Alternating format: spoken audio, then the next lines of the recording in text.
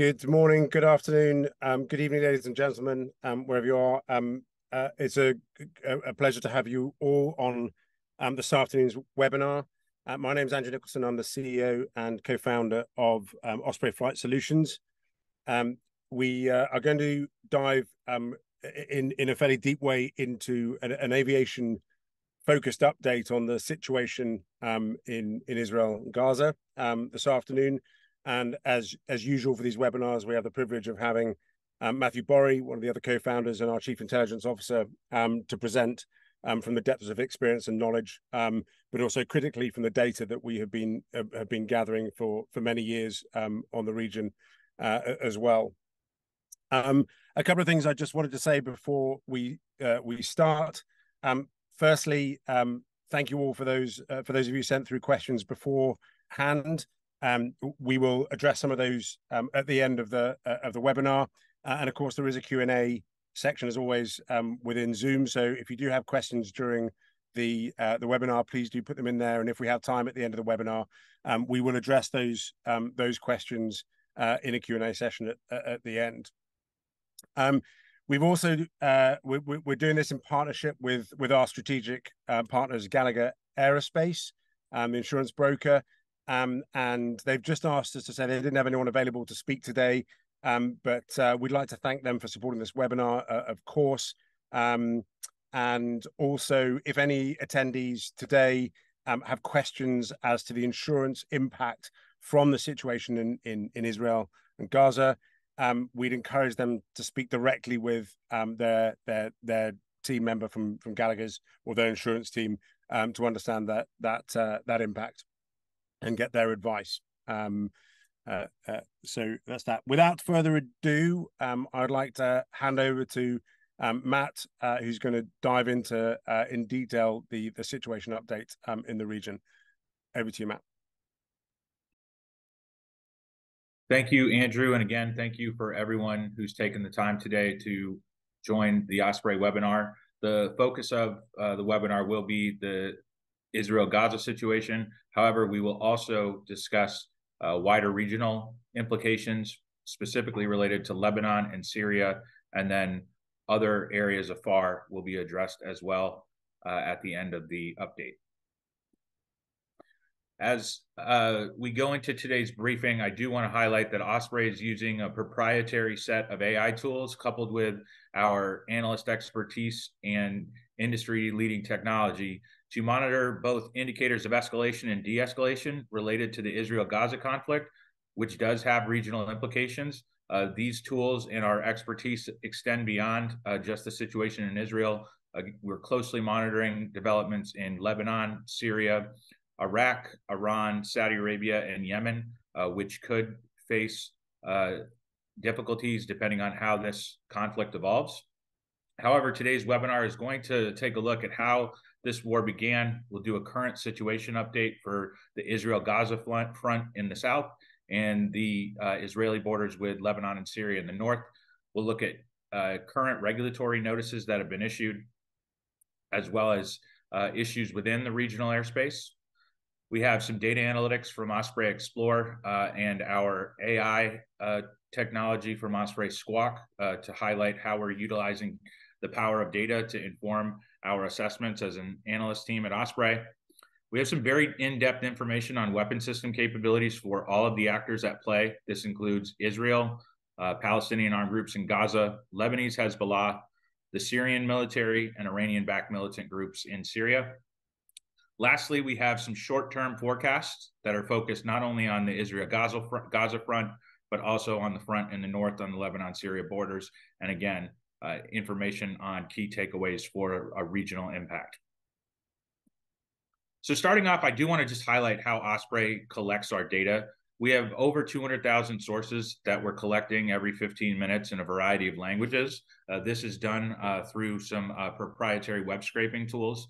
We utilize machine learning to structure the data that is pulled in, and then our data modeling classifies the data that is brought in based on location, incident type, time of day, as well as a summary of actors, weapons, and or different types of key data points. That is done through our deep learning AI models, and it is interpreted then by our analysts. Our analyst team verifies every piece of data that goes into our incident database, which is over 2 million incidents in the last 5 years. We have that data then inform our analysis, and our analysis can come in the forms of our risk assessment reports, our alerts, and our forecasts, which are clients who have access to our full suite of services utilize in their risk management processes. Predictive intelligence is a big part of what Osprey does. I hope this slide can give some insights on why we're doing things the way we are. We have a 98% accuracy rate on our forecasts year to date. And within 2023, there's been 6 major events that Osprey's been proactive on informing our clients, from ranges of 48 hours to 72 hours to 7 days, 11 days. And in the most recent Israel-Gaza conflict, 12 days ahead of time, we were warning of rocket fire and or drone launches from Gaza into southern Israel being likely in a short-term period, and that airspace activity in northern and southern Israel could expose hazards to aviation through the end of the year. In the lead up to the conflict on the 22nd of September, Osprey AI anomaly detection within our data set detected increased levels of conventional military activity related to Israel and Gaza. We then issued a forecast that rocket fire was 85% likely in the near term. On the 26th of September, as I just noted, we issued a situation update, which included a forecast that projectile launches, including drones or rockets, were near certain to the 9th of October, or a 2-week time frame. And on the 27th and 26th of September, we had additional AI anomaly detections. Suspected IDF airstrikes were covered in alerts on the 1st and 3rd of October into Syria. And then we had additional AI anomaly detections on the 5th and 6th of October of increased activity levels in Syria. All of this put together did paint a clear picture that escalation was likely. How I do want to highlight that Osprey did not fully predict the scale of this conflict at present. To my knowledge, there's really no one out there that could have seen the entirety of what's occurred so far taking place. However, if you're an Osprey client with access to our AI anomaly detection tool, Squawk, our situation updates, our alerts, and our forecasts, you had the ability to proactively put plans in place that, should an escalation occur, which did happen on the 7th of October, you could make informed, efficient decisions to minimize disruption to your business. After the event started on the 7th of October, within 1 hour of the rocket fire from Gaza, Osprey issued a critical alert on the situation, including the rocket fire that reached as far as Tel Aviv at that point.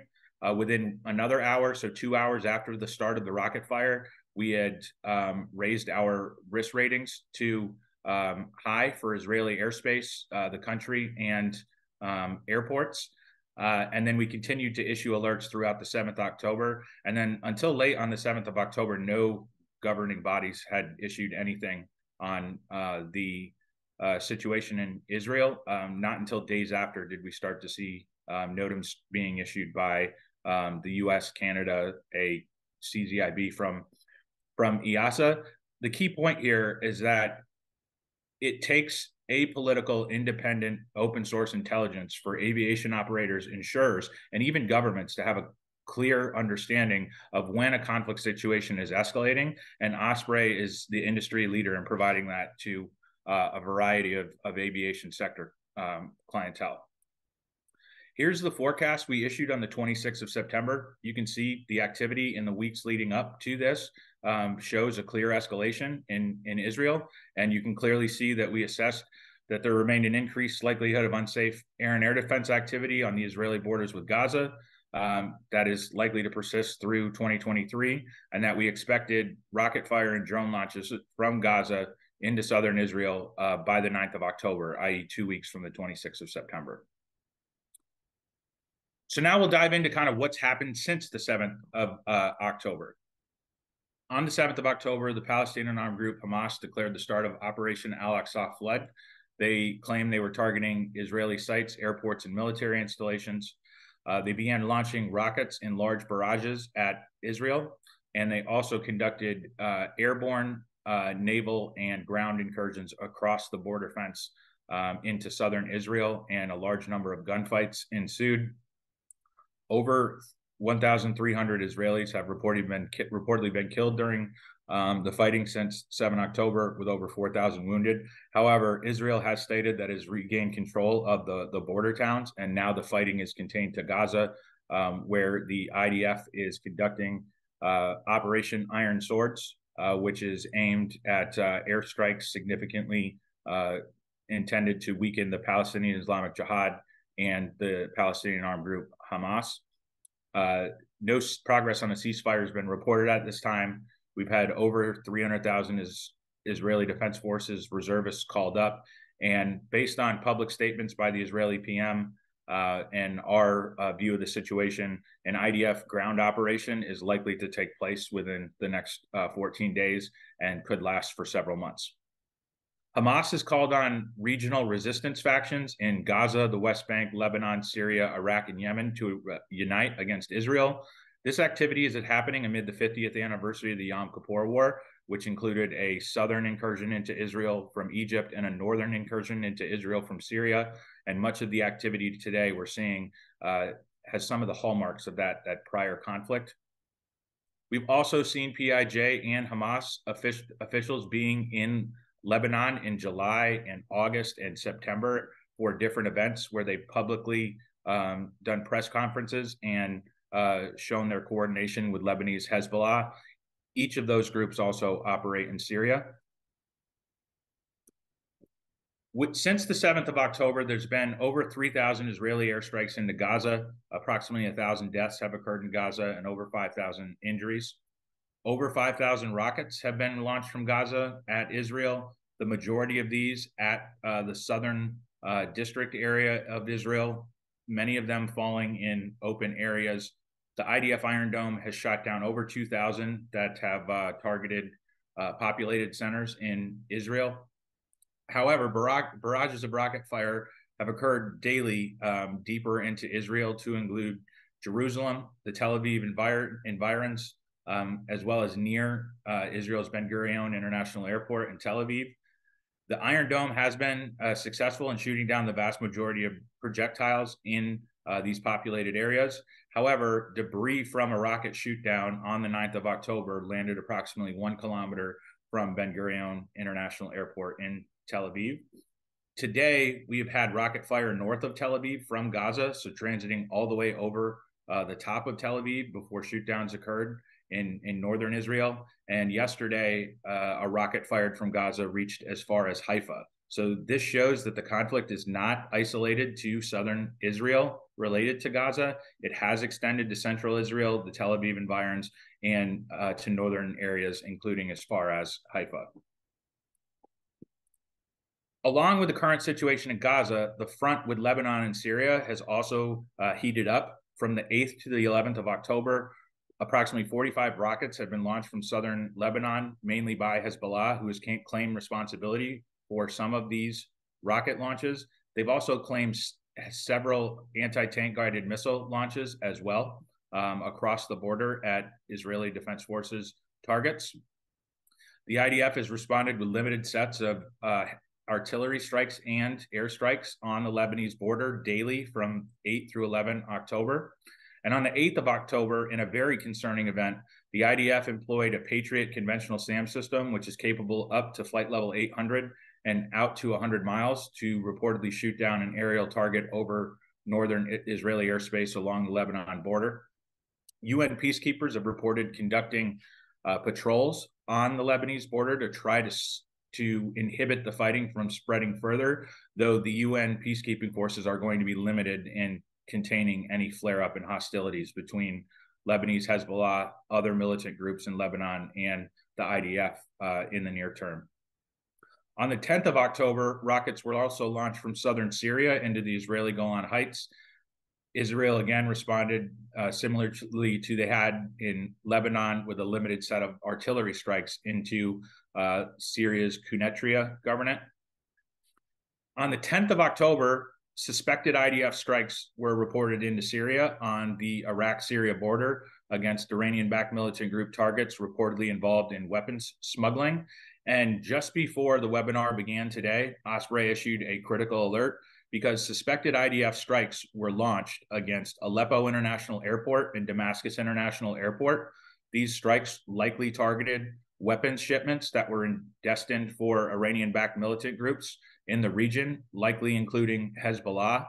These strikes in Syria clearly indicate that a regionalized conflict is a realistic possibility to Osprey. Strikes against Damascus International Airport and Aleppo International Airport also increase the potential of retaliatory strikes coming from Syria or Lebanon by Iranian-backed militant groups or Hezbollah against targets inside of Israel, and a tit-for-tat scenario of targeting Tel Aviv airport from Lebanon or Syria is on the table based on the Israeli airstrikes targeting Damascus and Aleppo international airports today. Now, I'm not going to go through each one of these regulatory notices in detail. However, what I would like to say is you can see a number of regulatory bodies have issued notices. Israel is actively issuing NOTAMs for its airspace. It has issued one specific to the conflict situation in the region, and it advises operators to exercise cautions and to expect delays. In addition, Israel is issuing NOTAMs for Ben Gurion Airport regarding operational procedures for flights to and from Tel Aviv. EASA, the US and Canada have issued advisories, but no restrictions regarding flight operations in for Tel Aviv due to the conflict situation. And Russia and Cyprus have issued similar advisories as well. Pre-existing NOTAMs are already in place for areas within 200 nautical miles of Syria, which includes all of for Beirut and all of for Tel Aviv, issued by the US, UK, and Canada due to increased military activity, GPS disruption, and errant missile launches. Now, these are only advisories. They don't actually restrict any forms of flight operations. However, these were in place for years prior to what has happened since the 7th of October. So the US, Canada, and the UK essentially have highlighted to operators that errant missile launches and GPS interference was already present in this area prior to what's emerged now. And these issues have only been exacerbated by the escalation and fighting in the south near Gaza, as well as on the borders with Lebanon and Syria. And then again, several authorities for years have had prohibitions or restrictions or advice to defer flight operations over Syrian airspace for any purposes.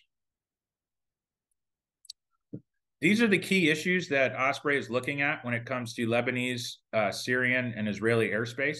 We have groups who possess all altitude capable air defense systems. Specifically, Lebanese Hezbollah in Syria and Lebanon is assessed to possess high altitude conventional SAM systems, SA-22s, SA-17s, SA-8s, as well as SA-6s. We'll go through these in detail.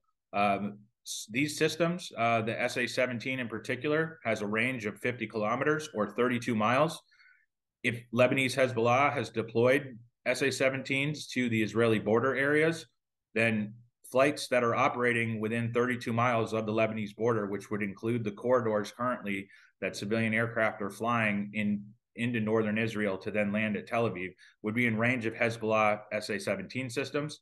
I'm not saying Lebanese Hezbollah intends to shoot down a civilian airliner. What I'm saying, though, is if Israel is conducting strikes against targets in southern Lebanon, which they have every day from 8 through 11 October, and Hezbollah decides to try and engage an Israeli aircraft with an SA-17 or a conventional SAM system, which they have done within the past 3 years over southern Lebanon, that the spillover into northern Israeli airspace would include conventional surface-to-air missile fire that reaches potentially to the airways that are being used for flights in and out of Ben Gurion International Airport.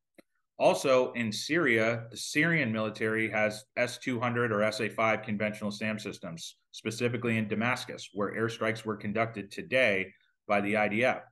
On 4 occasions since 2021, and as recently as 3rd of July, an S-200 or SA-5 that has a 190-mile range capable of reaching from Damascus to Tel Aviv and actually even further south than that, have been launched at Israeli aircraft that have been conducting strikes into Syria, and they've detonated over Israeli airspace 4 times since 2021, including as recently as the 3rd of July.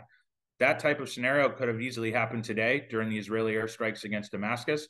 Osprey expects additional airstrikes to take place against Damascus in the short term on a weekly basis, and that type of scenario is present. It creates a misidentification potential, not only from Lebanon, as I highlighted with the Hezbollah possession of SA-17s, but also from Syria due to the SA-5 possession and use by the Syrian military. The misidentification potential is not hypothetical.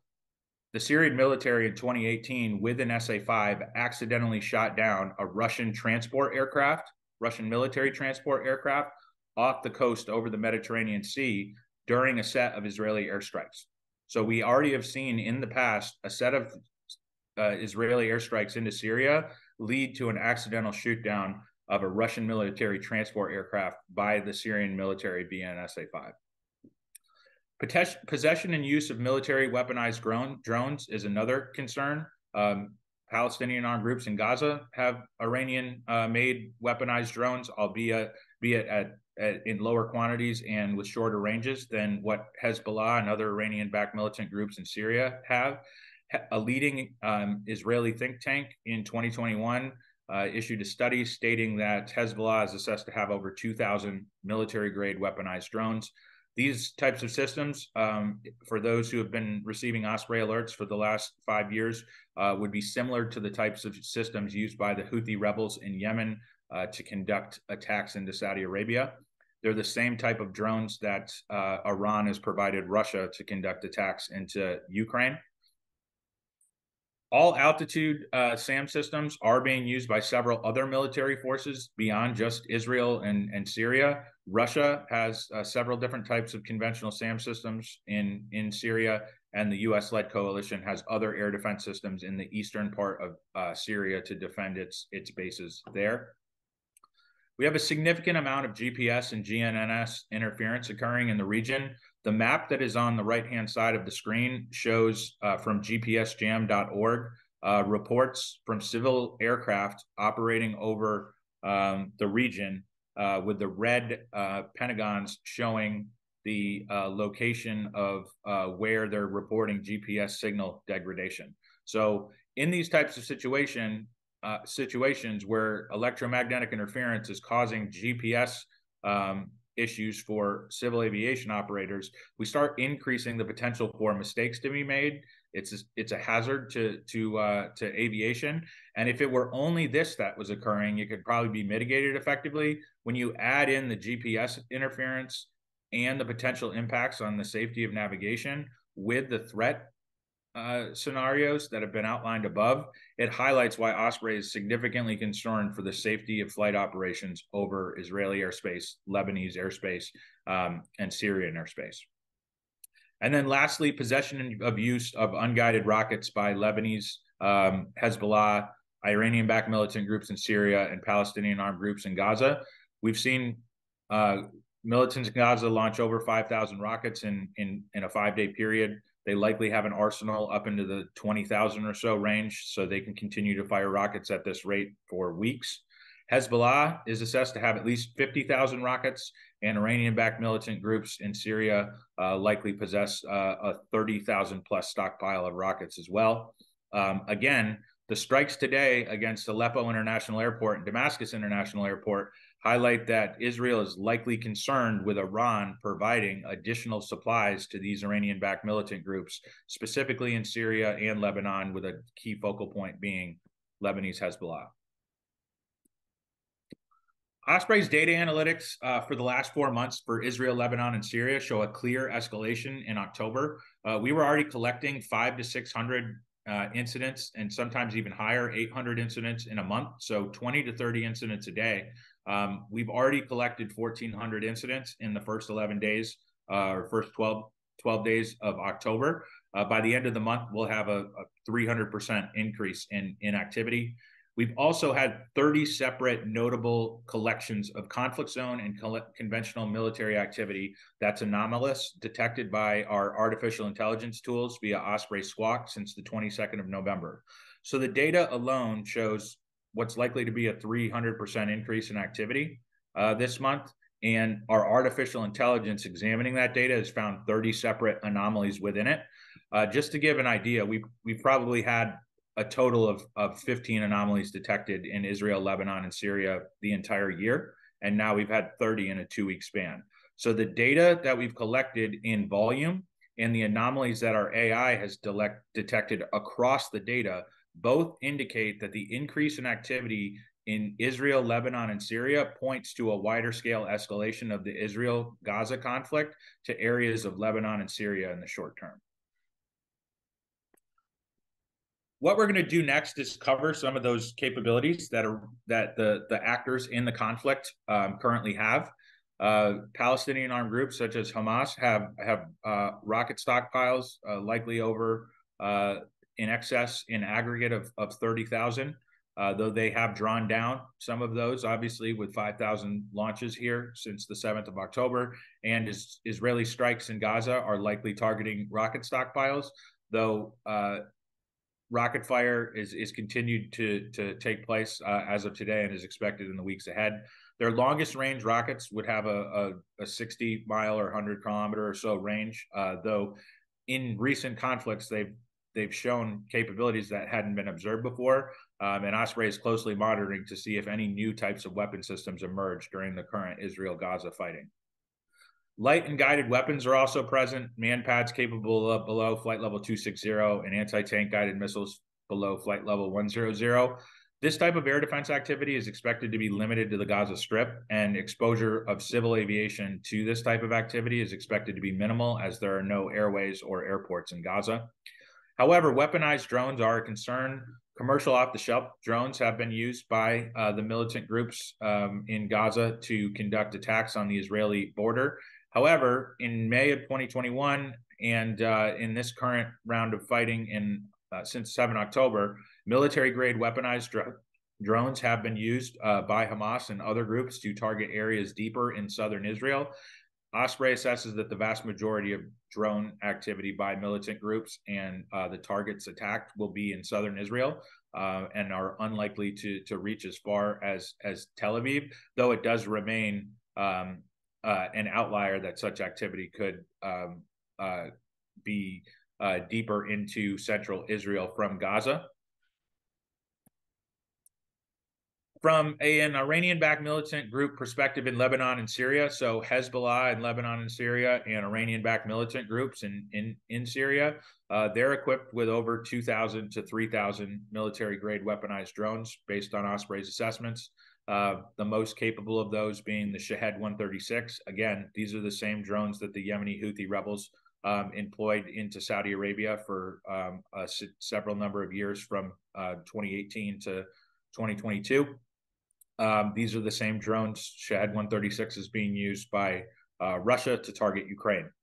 Also, Samad 3 type systems are present, and the majority of the drones in that arsenal of Hezbollah and Iranian-backed militant groups in Lebanon and Syria would be similar to the Kasef variants, so smaller, less of a payload and less of a range, but larger in quantity. And just to highlight, Israel has shot down a number of drones numbering over 20 in the last 5 years that have been launched from Syria and from Lebanon via a variety of means.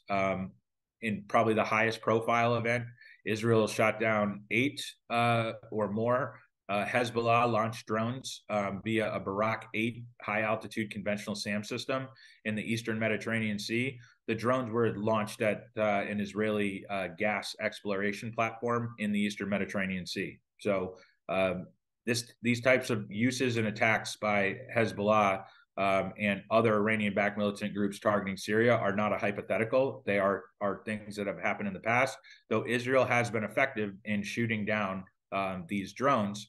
So the risk of targets being hit on the ground is mitigated by this. However, it does create the potential for misidentification and miscalculation over Israeli airspace and in southern Lebanese airspace, as well as Syria. Iranian-backed militant groups such as Lebanese Hezbollah and some other groups in Syria and Iraq have ballistic missiles as well as cruise missiles.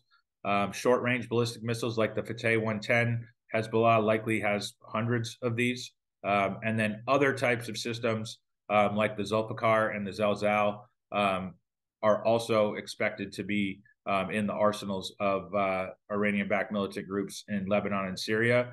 If a conflict does start in earnest in Lebanon or expands in Syria in the near term, these types of weapon systems may be used. And the combination of unguided rockets, drones, and ballistic missiles coming from a northern front with rocket fire from a southern front in Gaza happening simultaneously would put a significant stress on the ability of the Israeli air defenses to effectively deconflict civil aviation from those types of air defense operations. Israeli air defenses, though, are strong, and they have a variety. So high-altitude conventional SAM systems like the David Sling, the Barak 8, U.S.-made Patriot systems. They also have a significant number of Iron Dome systems capable up to flight level 300, deployed in the north, central, and south of the country. These systems are most often used to shoot down rockets, though they can shoot down drones and reportedly have the capability to shoot down cruise missiles. Also, Israel has equipped with man-pads and other forms of anti-aircraft artillery. It is a layered and integrated air defense network that, again, has been able to defend Israeli airspace effectively through a number of different flare-ups and conflict. However, most of these conflicts have been localized for the most part to southern Israel or with flare-ups in the northern border, not a coordinated type situation, which is starting to emerge in the north and the south, and not to the potential volume of rockets, drones, missiles, or other projectiles that could be involved in a regional conflict scenario with Lebanon and Syria taking place at the same time as a Gaza flare-up.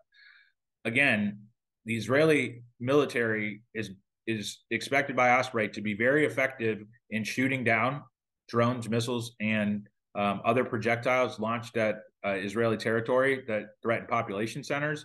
The main concern that Osprey has is the ability to deconflict civil aviation from that activity simultaneously. Lebanese Hezbollah has a variety of air defense systems. I did talk about this earlier on one of our slides that dealt with some of our concerns in the region. They have man-pads, a variety of them, capable up to flight level 260. They're known to deploy these on the border with Israel, and if significant fighting involving Israeli airstrikes were to take place, man-pads use on the Lebanese border with Israel would be near certain. There's credible reports that indicate Syria and or Iran have transferred limited numbers of conventional SAM systems to Hezbollah. You can see in this image, Lebanese Hezbollah in possession of SA-6 conventional SAM systems in Lebanon. So the SA-6 possession is not hypothetical. That is confirmed in open source. Hezbollah also reportedly used an SA-8 in 2021 to engage an Israeli drone operating over Lebanese airspace. Both of those systems are capable up to flight level 450, though have ranges below 15 miles. The two concerns that we have are the SA-17s and the SA-22s that have reportedly been transferred to Hezbollah in Syria and or Lebanon. The SA-17 has a range of 32 miles. If this is deployed to the border, it can reach 32 miles into Israeli airspace. This would include airways that are currently being used to fly in and out of Ben Gurion International Airport to the north of Tel Aviv. If Israel is conducting airstrikes into Lebanon, which it has done in the last several days, and Hezbollah employs an SA-17, then any aircraft that is operating on those northern areas could be exposed to a scenario where an accidental shoot down occurs. The same would be said for a Panzer system, which has a 22-mile range. Now, this would be the max range of the SA-22 and right at the edge of the airways that are being used over northern Israel. But you combine this with the GPS interference and the potential that aircraft may be operating off their normal flight routes if they're directed by Israeli ATC to take a different routing. The exposure to hazardous activity is one that is very difficult for operators to mitigate by themselves. Syrian, Iranian-backed militant groups, specifically on the eastern border of Syria and Iraq, also have a variety of manpads.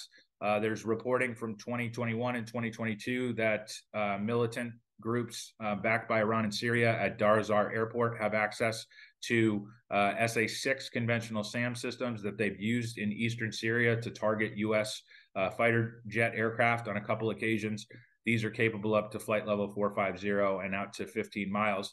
And then Iranian-made 358 SAM systems are known to be in possession of groups that operate on both sides of the Iraq and Syria border and that are backed by Iran. All right, so now we are going to switch gears just a little bit, and we'll start to talk about some of the broader discussion points in the region. But after we talk about the Syrian military air defenses, I already discussed much of this, the fact that the Syrian military has S-200 and S-300 systems, and that S-200 systems with a 190-mile range and capability up to flight level 900 have been used to target Israeli military aircraft that have conducted airstrikes into Syria, and that those surface-to-air missiles launched from areas of Damascus have detonated over top of Israel, including near Tel Aviv, on 4 occasions since 2021 and as recently as the 3rd of July. This creates a misidentification possibility, which is very difficult to mitigate. And just today, Israel conducted airstrikes against Damascus International Airport, and Syrian surface-air missiles were launched in response. We expect similar activity to occur in the near term. From a forecast perspective, these are the different scenarios that Osprey is looking like. There's certain conditions that have already been met at present, and there's other conditions that are yet to be met that we're monitoring very closely. Osprey assesses that it's near certain that daily rocket fire from Gaza into southern Israel will be met with Iron Dome use to shoot down those projectiles in the short term, and a 2-week period at least is likely for this. However, it could persist longer than that, depending on an Israeli military ground operation in Gaza. We also think that continued daily rocket fire from Gaza at Tel Aviv and Iron Dome air defense use is likely in the short term, with the 2-week period being most applicable. We assess it's likely that rocket fire into southern Israel and northern Israel within 20 kilometers of the border will also be met with Iron Dome use where applicable, and that's expected in the short term as well, with a 2-week time frame being our key focus area. Large-scale military airstrikes in Gaza and limited IDF retaliatory strikes in Lebanon are also likely in the next 2 weeks at rates we're seeing at present, and additional military strikes into Syria, including Damascus and Aleppo airports, in attempts to hinder the ability of Iran to provide weapon shipments to Iranian-backed militant groups in Syria and Lebanon, specifically Lebanese Hezbollah, are also likely over the next 2 weeks. One of the key questions that we're continuing to get, or two of the key questions we're continuing to get, is what does Osprey think about an Israeli ground operation in Gaza, and what is the likelihood that Hezbollah joins Operation Al-Aqsa Flood? Osprey assesses that a ground operation in Gaza is likely and is expected to start within the next 2 weeks. And we believe that it's a realistic possibility that Hezbollah will officially join Operation Al-Aqsa Flood if an Israeli military ground operation in Gaza commences. Israeli strikes across Lebanon in response to Hezbollah joining Operation Al-Aqsa Flood, including Beirut and its international airport, are also possible in the next 2 weeks, but also beyond, as if this conflict persists.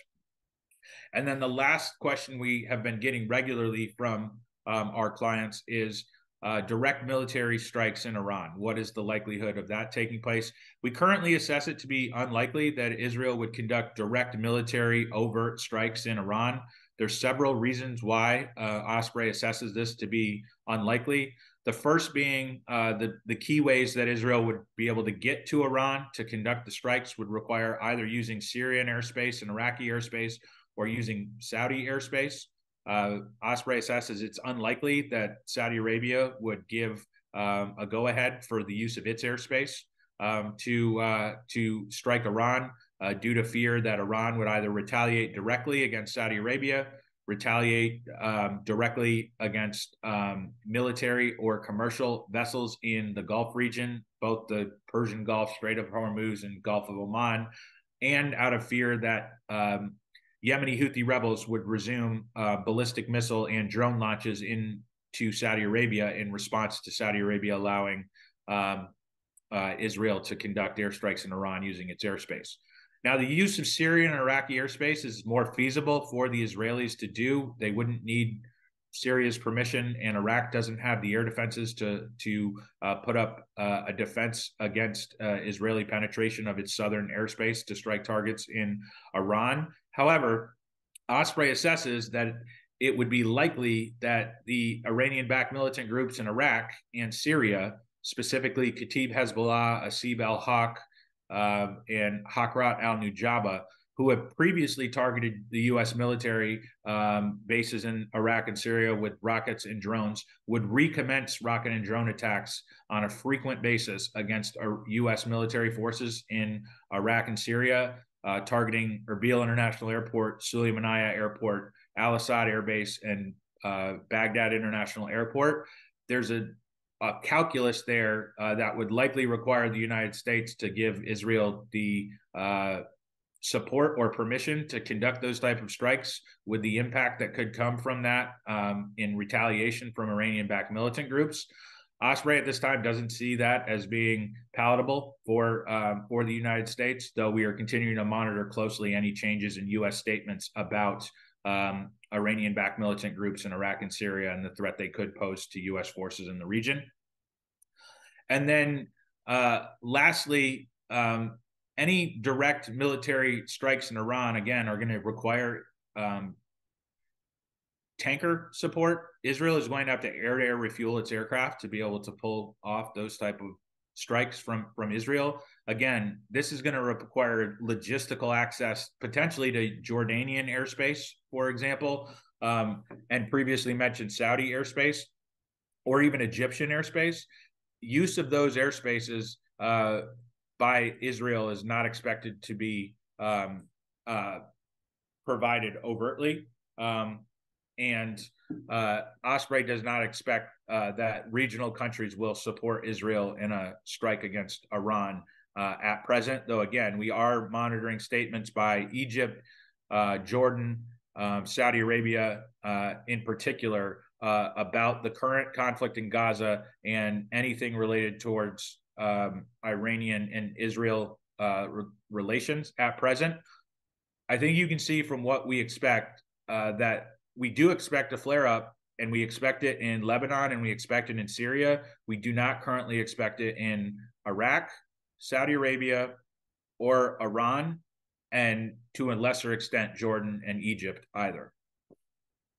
However, having Osprey as a service will provide you access to insights. We'll be continuously updating this situation update on a daily basis for at least the next 2 weeks, and providing updates to our clients.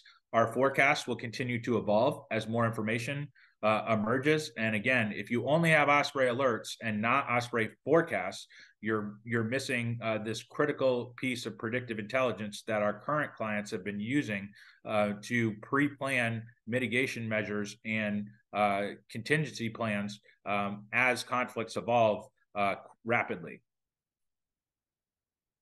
Okay, so what we'll do now is let's talk about some key takeaways before we head to the question and answer. The bottom line is there's ongoing hazardous activity to aviation in northern and southern for Tel Aviv, for Damascus, and for Beirut, and we expect this to persist in the short term. we see a conflict emerging on two fronts at present already, which could increase in intensity should Hezbollah officially join Operation Al-Aqsa Flood with the Palestinian armed groups Hamas and the PIJ. This creates a very difficult situation for Israeli air power and air defenses, and it adds significant complexity to deconfliction with civil aviation over the entirety of Israel, Syrian, and Lebanese airspace at all altitudes. Osprey assesses that a key trigger point for Hezbollah joining the conflict in full would be the IDF starting a military ground operation in Gaza, which again, Osprey assesses to be likely within the next 2 weeks. Factors related to this development are being monitored closely by the Osprey team, and we advise everyone on the webinar, but specifically all of our clients, to monitor that key trigger point for your planning purposes. Osprey assesses that miscalculation and or misidentification is likely to occur over Israeli, Lebanese, and Syrian airspace at present at all altitudes.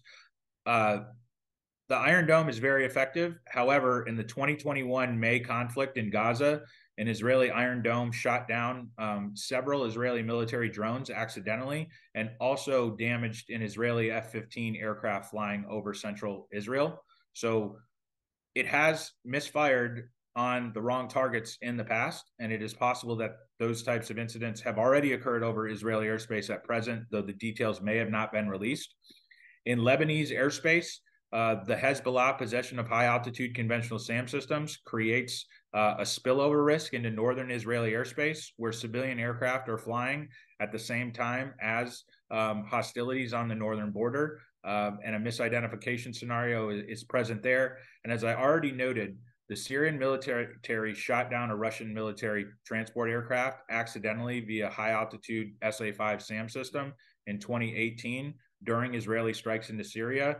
Today, Israel conducted strikes against Damascus. Surface-air missiles were launched in response. We expect that type of activity going forward. It is a clear indicator of misidentification manifesting itself, not only over Syria, but also over Israel, to include around Tel Aviv. Operators need to be prepared for short notice temporary closures of airspace. Israel could choose to close or restrict its airspace, as could Syria, as well as Lebanon.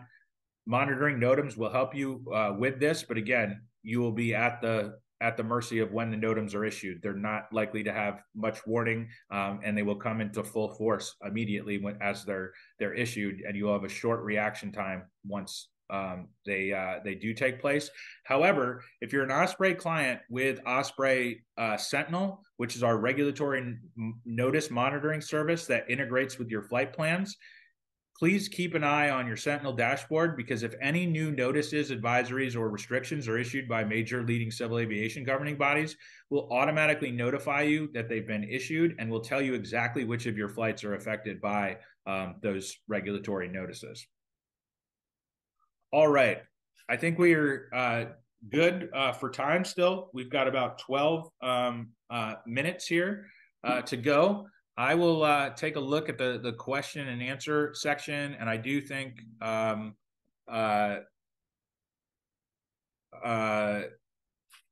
will take some time to allow Andrew back on to bring in any questions that have also been raised. Great. Thanks, Matt, and thank you very much for the depth of your insight on all of that.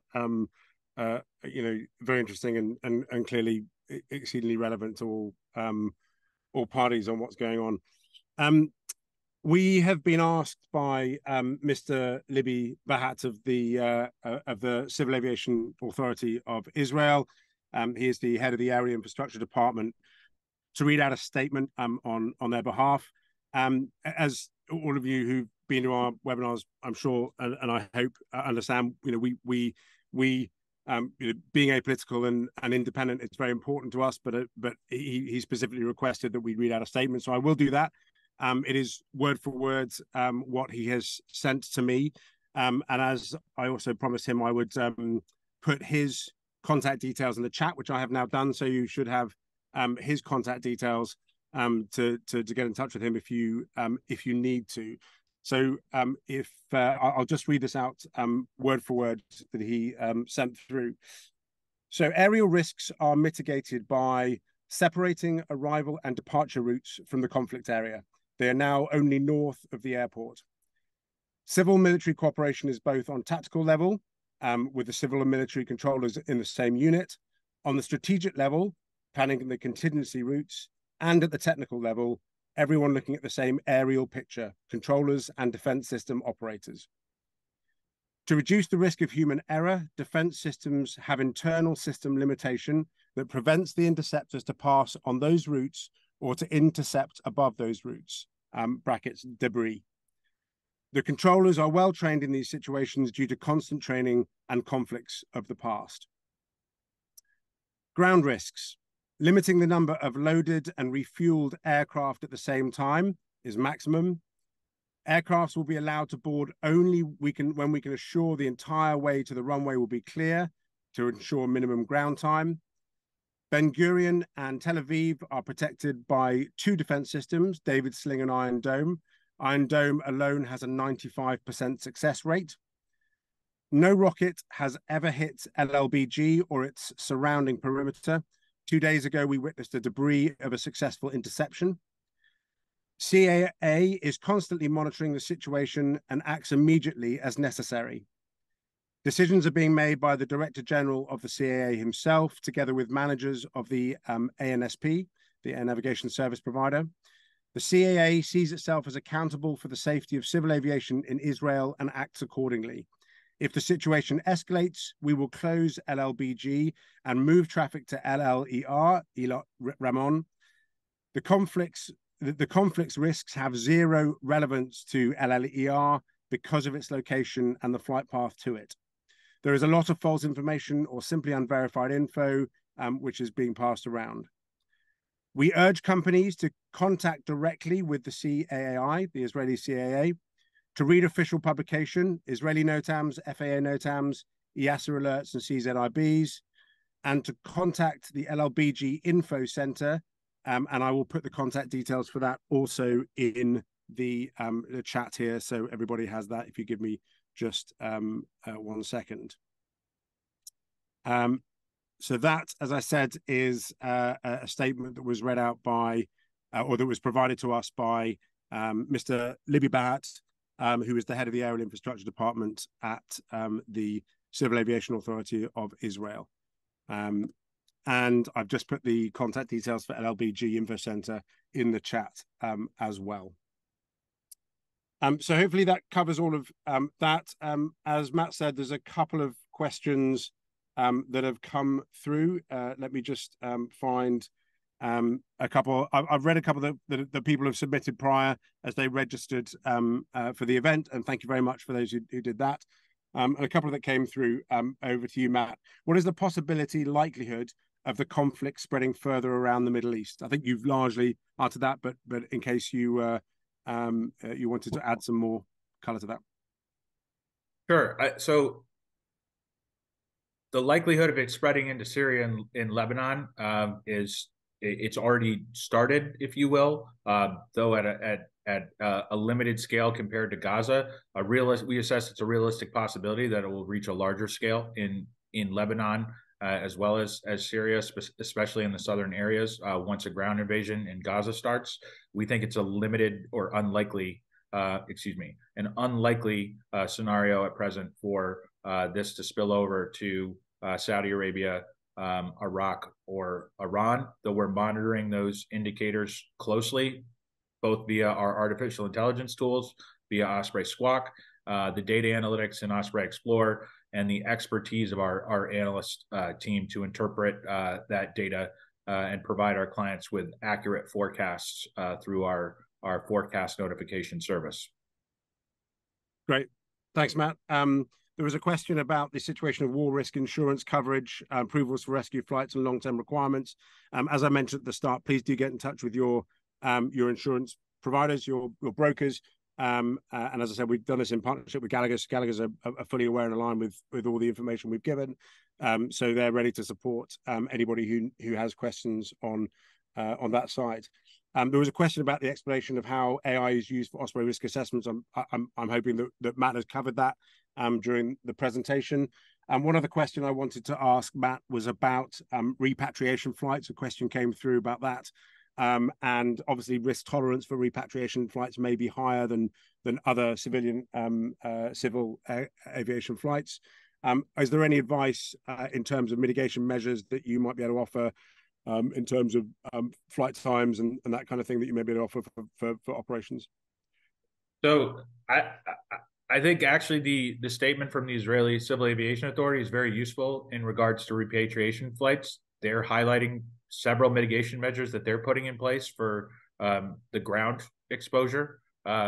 So the timings that they're putting in place, the number of fueled and passengered aircraft at one time, following those, coordinating directly with the Israeli Civil Aviation Authority is useful. The one thing that we can do at Osprey is look at the data.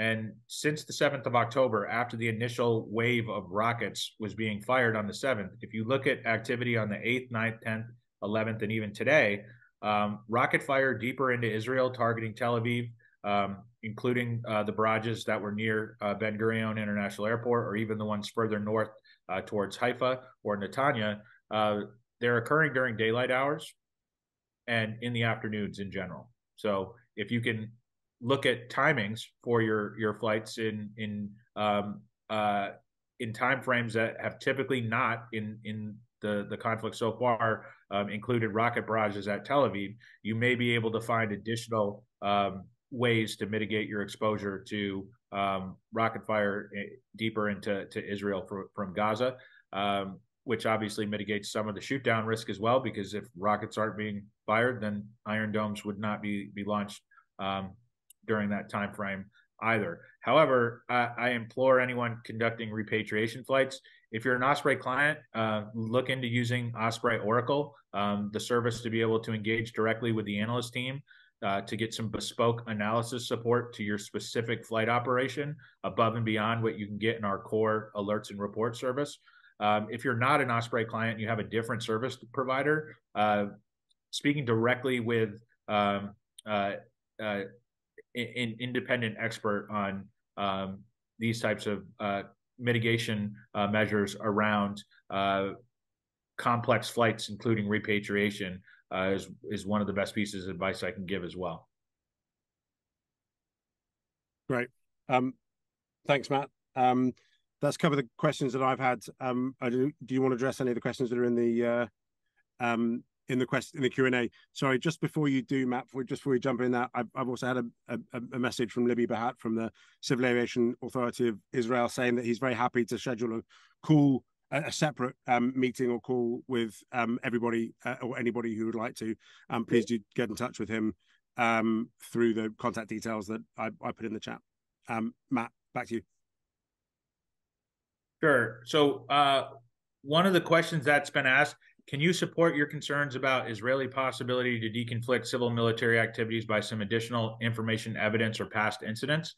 I did list off several incidents during the briefing, but I can list several right now if you'd like the sourcing to Osprey specific incidents. If you have Osprey Oracle as a service, you can reach out via your dedicated scheduling tool to set up a meeting with our team, and we can provide all that.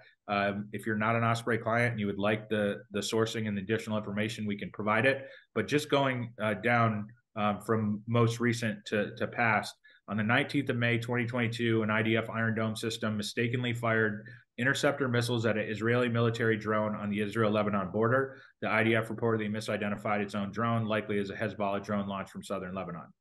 On the 18th of February 2022, an IDF Iron Dome air defense system unsuccessfully engaged a Hezbollah drone over Israel near the Sea of Galilee. So it attempted to shoot down a drone with Iron Domes, and it missed. So those Iron Domes detonated in the sky. During the May 2021 conflict, several Israeli military drones were reportedly misidentified as drones being launched from Gaza, and at least one was shot down by an Iron Dome air defense system. Others had Iron Domes fired at them, though the drones were not shot down.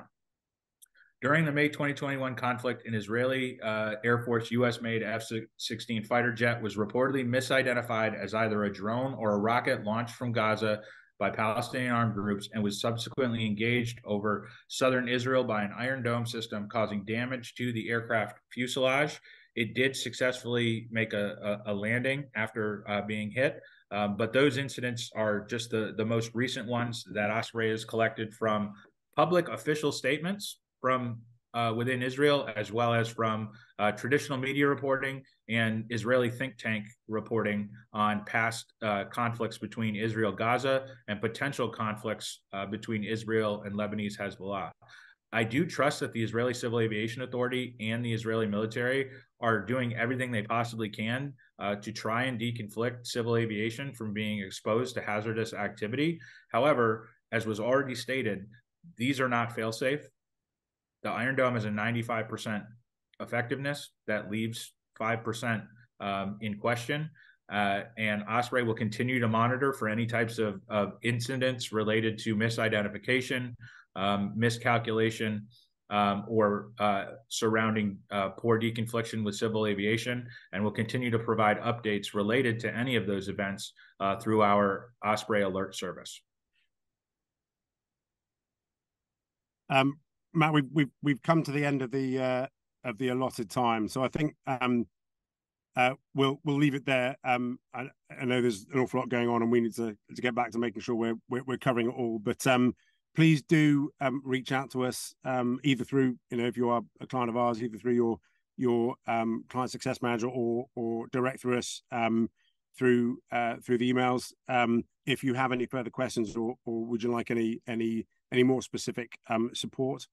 I'd like to thank Matt for his deep insights into the situation and what's going on there, and wish you all safe travels and safe flying, and hopefully look forward to seeing you all again soon. Thank you very much indeed for attending. If there are any other further questions, we will try to answer them in a follow-up email. Any further questions that came through the chat. Great. Well, thank you very much, everyone, and take care.